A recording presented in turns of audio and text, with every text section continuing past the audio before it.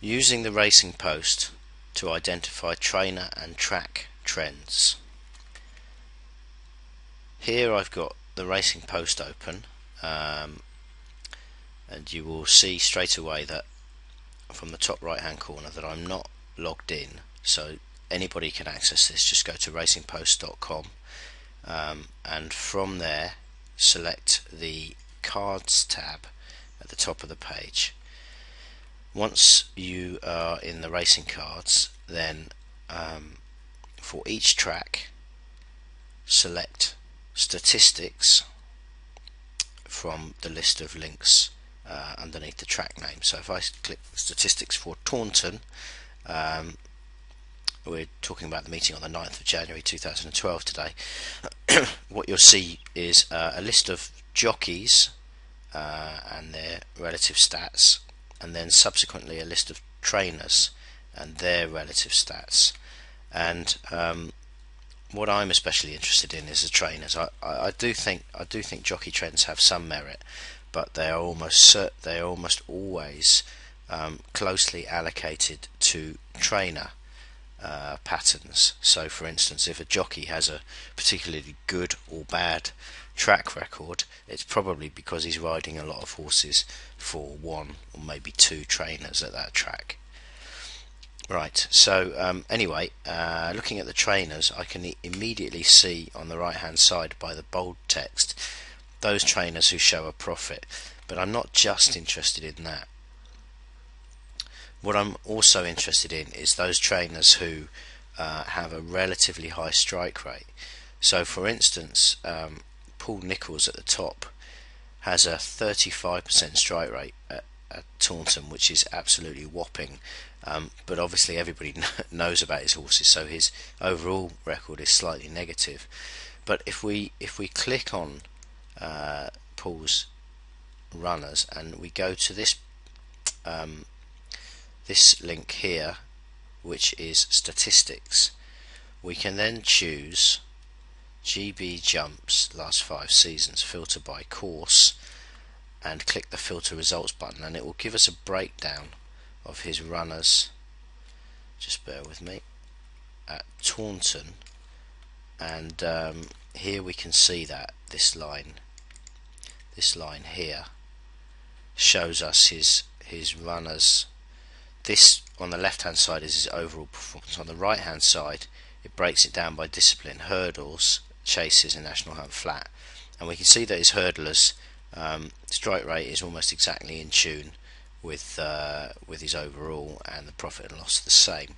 Let's have a look at his chasers now, and we can see that with his chasers has a 1 in 3 strike rate, but a negative. And then with his National Hunt Flat horses,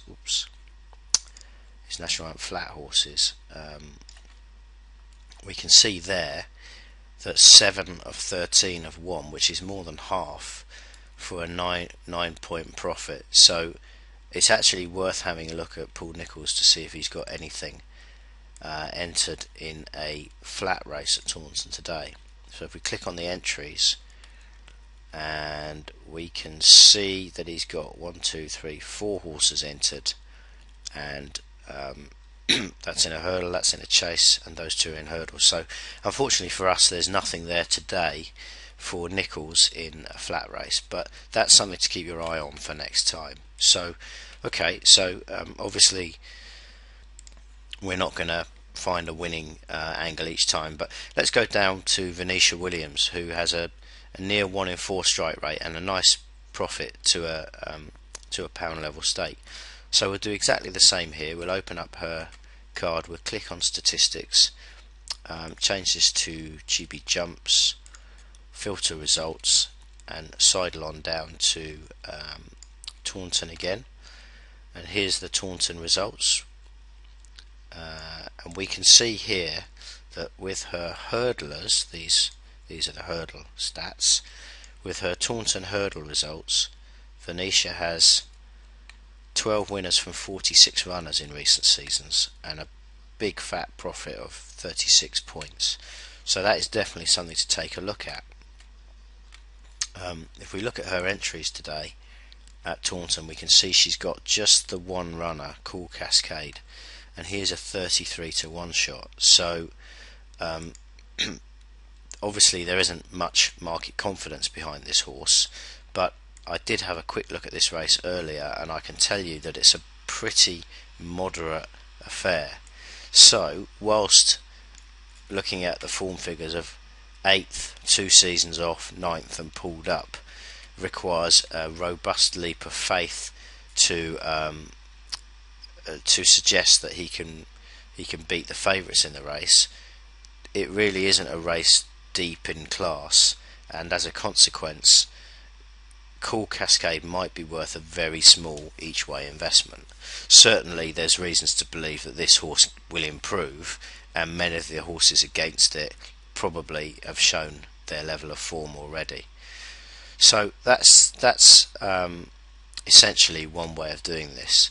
If you can combine it with a modicum of form analysis or form study, it can be a very powerful tool. And let me just quickly exemplify what I mean by that,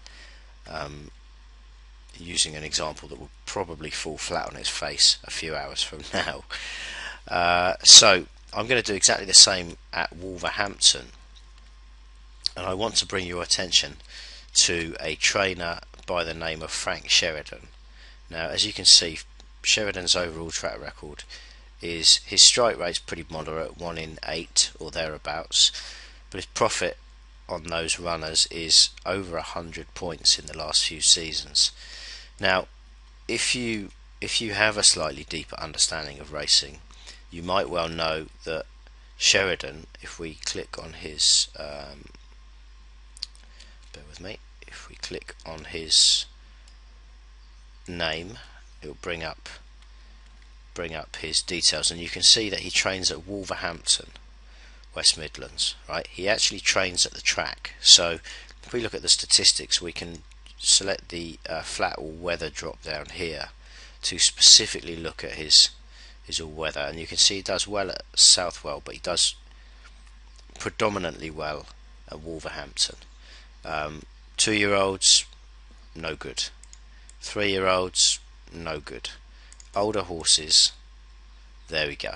Right, so his strike rate goes up to 1 in 6 with his older horses, and the profit and loss obviously goes up commensurately as well, because he has no winners with the younger horses. So if we look at his entries today, we can see that he's got 1, 2, 3. He's got 4 entries, and all of them demand some degree of respect.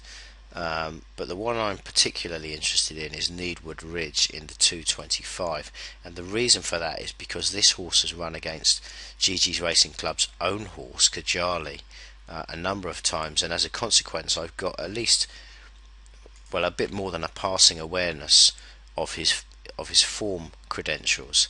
So you can see that this is an apprentice handicap. It's a Class 6 race, over 7 furlongs. Now, I happen to know that Needwood Ridge, when I click on his name, he has won a Class 5 race. You can see, in fact, he's won 2 Class 5 races on the course, one of them over 7 furlongs, and in fact that day he beat, yes, Kajali by a neck. So he's won over course and distance in a higher class, but more importantly, or as importantly, his overall all-weather track record. You can see he's only had 11 runs, which is much fewer than most of his competitors, so he's certainly got, he's less exposed than them. As well as 2 wins, he's been second twice and third once. So in other words, he's got about a 45% place win and place strike rate at the track. The last few runs, again, he's run against Kajali in a number of these races, and a number of them have been very slowly run. Now, Needwood Ridge is a hold-up horse, so he needs a bit of pace in the race. He has that today, and I would be hopeful of a better run from him. Now, he's also drawn in the car park. He's got the widest draw of all, and the 7 furlong start at Wolverhampton does involve them starting on a bend, so that's quite a disadvantage if you're a front running or pace pressing sort, but Needwood Ridge is a hold up horse, so it's my hope that he can tuck in nicely from there and stalk the pace. Just finally, look at Raul da Silva, the apprentice who's riding him today. If you look at his track record, you'll note that down here that he also has a positive overall profile at Wolverhampton, and with he's ridden 5 out of 12 winners on older horses. Now, again, that's closely tied in with the trainer statistics. But the point is, when you're betting in apprentice races, you definitely want a jockey who has proven that he can ride winners, and Da Silva has done that. So I'd have no worries about the pilot here. And that's basically it. Needwood Ridge is a horse trained by a guy who has a strong track record, albeit in profit terms rather than winner terms, ridden by a jockey who knows his way home, and in a race where he has class and is rated to be competitive. Now, he's my stat of the day today, and he might well finish nowhere. But I want to highlight to you the potency of looking at trainer and track combination statistics.